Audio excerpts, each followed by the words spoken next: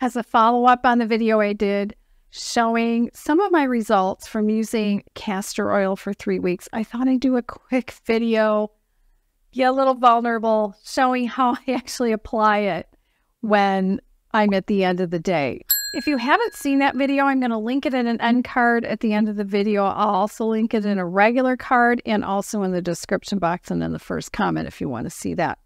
Now, what I've done tonight, I washed my face, I put on all my skincare, I took a bath so all my skin is clean. So now I'm ready to start doing all of the additional castor oil and coconut oil. So this is my castor oil where I put the pump.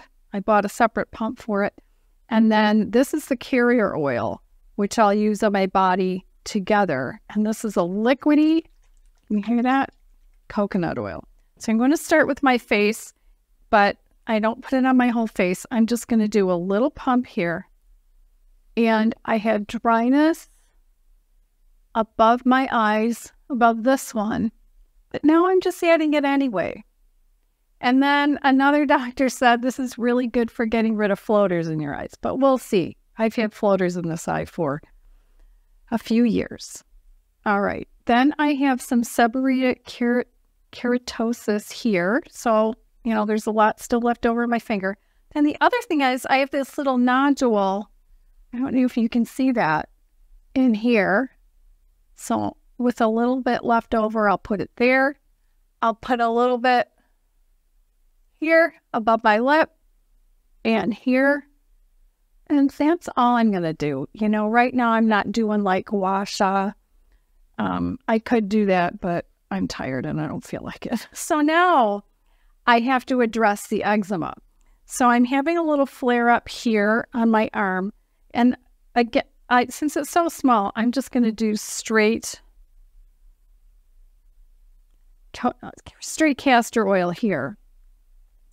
And after this, I am going to put on long pajamas, by the way, and at least short sleeves. So now I'm ready to address the eczema here.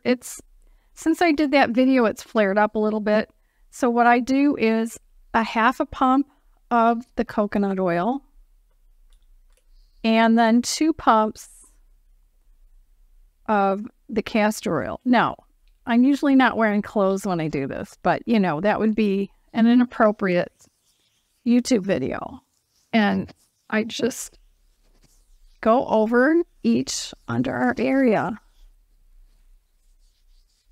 This side isn't as bad, but I showed before pictures in that video that you might want to watch if you haven't. Then I do my tummy area, and I do another small half a pump of the coconut oil.